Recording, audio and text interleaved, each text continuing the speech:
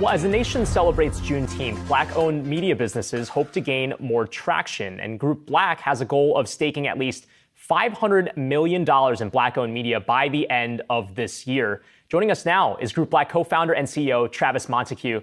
Travis, it's great to have you on the program this morning. Tell us a little bit more about Group Black, kind of what your initiatives are, types of media that you hope to channel this funding into, and ultimately what you hope to get out of it. Yeah. Well, first off, Brian, thank you for having me. To give you a quick background on Group Black is about creating more wealth for the Black community than ever before. And our mission is very simple. It's to dramatically transform the face of media ownership and investment. And the reason why that's important is because we believe that amplifying diverse voices is essential to society. And we do that by doing three things. One, creating access, which is indicative of the nearly 500 million we already have committed from brands to spend with Group Black and our collective. Two, building infrastructure to support these businesses. And lastly, invest in these businesses, but also invest in infrastructure that helps them grow. Now, when you talk about infrastructure, it's interesting because, obviously there's more to media broadly than just news channels. But, Black News Channel folding earlier this year was a blow to the industry, I'm sure. I mean, when you see the infrastructure, what do you think led to things like that? And what are you hoping to do to make sure that future aspirational media startups and companies don't end up meeting the same fate? Quite simply, businesses have not spent the appropriate amount of money with Black-owned media businesses. And just recently, we've seen a lot of businesses pledge to make larger spends, increased spends with Black-owned media businesses, but the appropriate infrastructure to be able to absorb those dollars haven't been there. So for us, it's building all of the teams, the infrastructure, the resources that supports these businesses to actually deliver on those dollars and grow the reach and audiences that they touch every single day. So give us some examples of, some media properties that you're working on and investing in. I mean, I look at the 150 Black-owned media brands that you have here on the list: Essence, Shade Room, Reach TV. Is there a running theme through all of those types of things, or are you really kind of scattering across a wide array of different types of companies?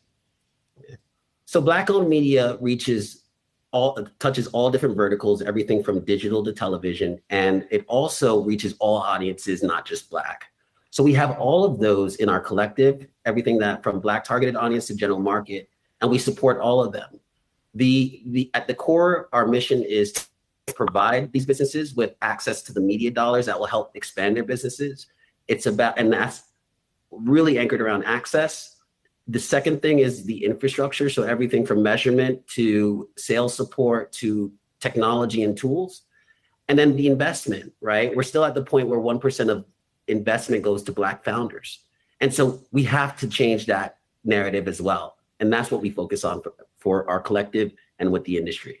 And when you talk about kind of audiences that are not Black that maybe your media properties do reach out to, I mean, there's a massive amount of education, I imagine, that's kind of part of the initiative there. I mean, even Juneteenth being the first year officially as a U.S. holiday this year, there's still a lot of misinformation out there and just confusion over what Juneteenth is for people that maybe aren't Black. I mean, how does that factor into the mission and kind of what you're looking for as you continue to expand? Yeah. Well, Black culture influences pop culture and general market community overall. And so that is you're absolutely right. That is part of the learning that we push for. That way, the companies in our collective could access larger dollars more so than and beyond the only multicultural budgets that a lot of them get access to today. The general market budgets are way larger. The ad dollars there are way larger. And so we push to ensure that companies that have a outsized impact on culture will receive outsized value for the types of content that they create. Can we talk about the advertising side of all of this? Because, you might be helping companies get the funding that they need to build out the infrastructure, but at the end of the day, they can only have longer term success if there is a reliable source of revenue coming in, which for most media companies is advertising. Is there enough ad dollars coming in from any type of industry, any type of demographic into Black media in 2022?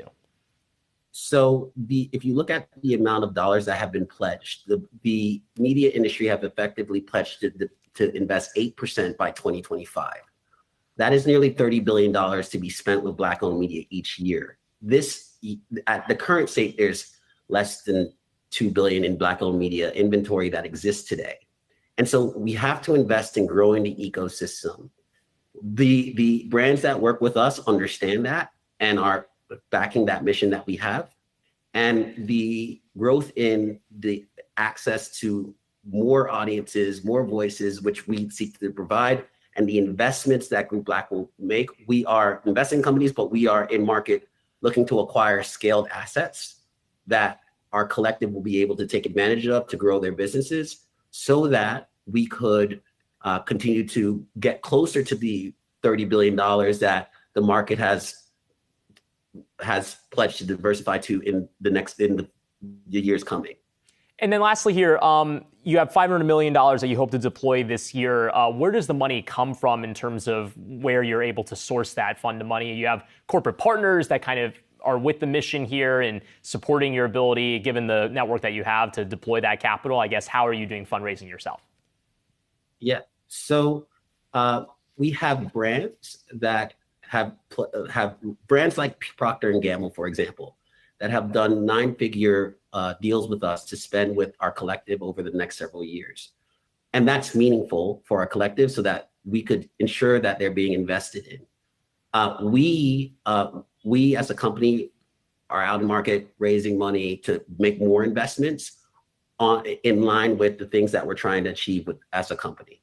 All right, Group Black co-founder and CEO Travis Montaque, thanks so much for stopping by. Looking forward to see the growth of the company. Appreciate it.